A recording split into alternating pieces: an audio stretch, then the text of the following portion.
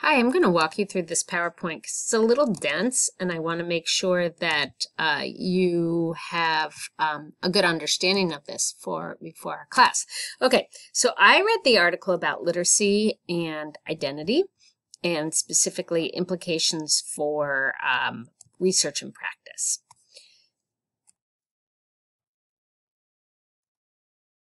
I don't know why it's not letting me go to the next slide. Let's just see if I can try it again. Okay, let's see. All right, so what is identity? According to the definition of the dictionary, identity is the distinguishing character or personality of an individual. The relation established by psychological identification, the condition of being the same, or the sameness of essential or generic characteristics. So identity is really important in adolescence because key identity formation times are between the ages of 11 and 18, and that might seem very obvious to you. But identity is more than just those stable characteristics. Identity is social, it's cultural, it's historical, it's institutional, it could be political. It's basically that story that we tell ourselves to help us get through our lives, navigate the world, perform for others. And for adolescents, these identities can be very black and white. A good student, a bad student, a jock or an art student, straight or not straight, or conformist, not conformist. So for kids, as they're trying to experience these identities and kind of try on these different roles or different hats or different clothes, however you want to kind of think of it, it's really important because they're just kind of exploring who they are. Why is it important for you guys to be thinking of identities? And the article started with a really good example. It was a school, an inner city school. The researchers were there for something. There was a newspaper article, and it was basically something like how one school is using hip hop to stop dropout rates. And they really pointed out that texts have meanings. And the meaning of a text depends on the identities of the readers.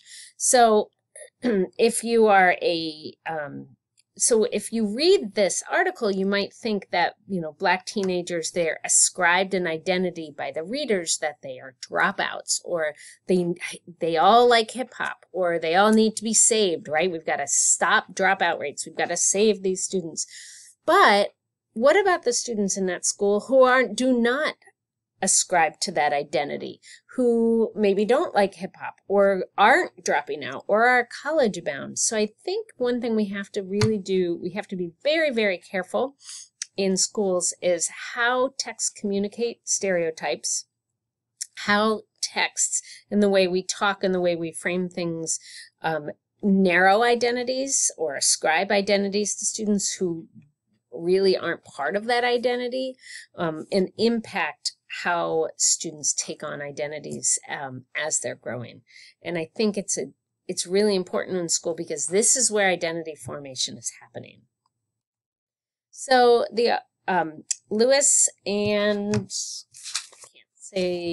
Duvall were talking about, and I want to say I picked this because actually Cynthia Lewis is a bit of a role model of mine academically. It's my academic identity. I had like a little professional scholar crush on her when I was a doctoral student, and she's now at University of Minnesota. She's an idol to me. But although this was an incredibly dense article and not like some of the other things I've read by her. But Lewis and Duvall talk about there are different waves of identity research, or thinking of identity, that's impact literacy research. The first wave is identity through the lens of cultural conflict. Basically, back in the 70s and 80s, researchers believed and theorists believed that identity was stable. Identity is unified. You are this thing. And identity has a stable set of characteristics. You're working class, this is your identity. You're a certain political party, this is your identity. Or you're a good student, this is what your identity. And that there was no place for home or cultural identities in school, that those two things were separate. You have your home identity, or cultural identity and your school identity. And educational inequity or inequality was a mismatch between home and school culture. So there was a lot of research about how kids who couldn't adapt or couldn't adjust to school culture because of their home culture would get in the way, and then that would be problematic. There was a famous study in 1977, a linguistic mismatch caused teachers in a first grade classroom to identify African American students as low ability, and the need to have, be saved, or, we have to control what they learn for literacy because their home literacy is in conflict. So that first wave of thinking of identity as a stable thing and often at odds with each other. I like to think of the Leona puppy example. This is one that I learned in grad school. And this was a story about a second grader, an African-American second grader. Her name was Leona, and it was sharing time, and she was telling the story about her puppy. And it was rambling. It didn't make any sense. She was like, today it's Friday the 13th. It's a bad luck day. And my grandmother's birthday's on a bad luck day. And my mom is baking a cake. And then I went to my grandma's house and was baking a cake. And when my mom was baking a cake, my grandmother was baking cream cupcakes. And we both went over to my mother's house. It's a rambling, crazy story.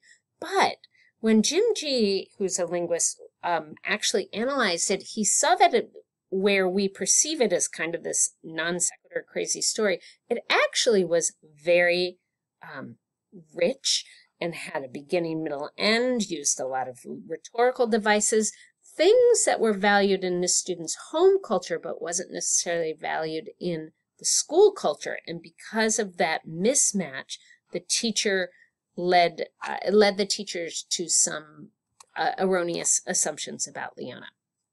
So that would be first wave. Second wave, which is 1990s, and this is when I did my doctoral work, was literacy practices serve social functions, that each context holds different expectations for how individuals will act. And you kind of have your out-of-school contexts and your school contexts. And your out-of-school context actually can be very rich in literacy.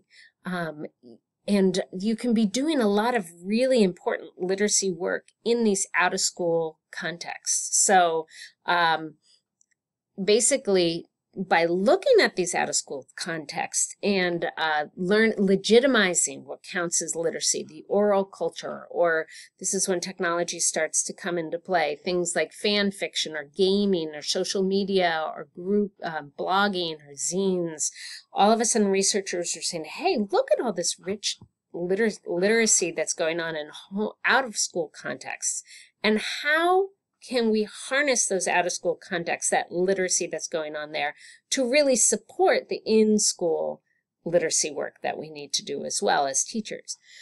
We also see in the second wave a space for critiquing and questioning dominant ideologies and identities in the classroom. So why did this text say this? And how does that impact the narrative that we're hearing in the media or around us?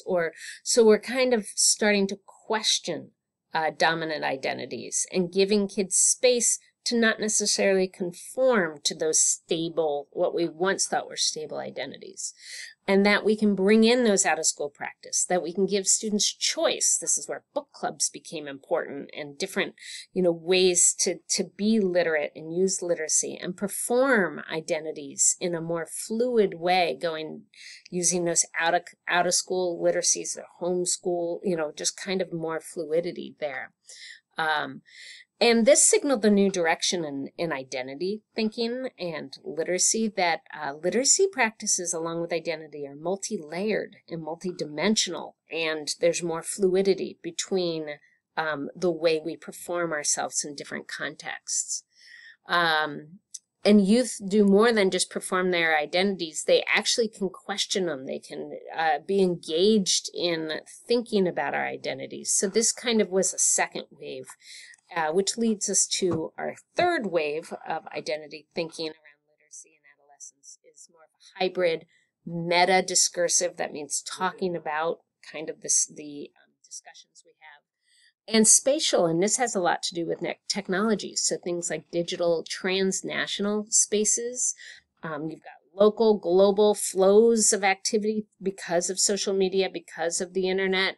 Media and digital texts and communities are allowing more fluid shape-shifting, helping students think about their identities through competing discourses, how they relate to multiple social worlds that they have to negotiate in adolescence.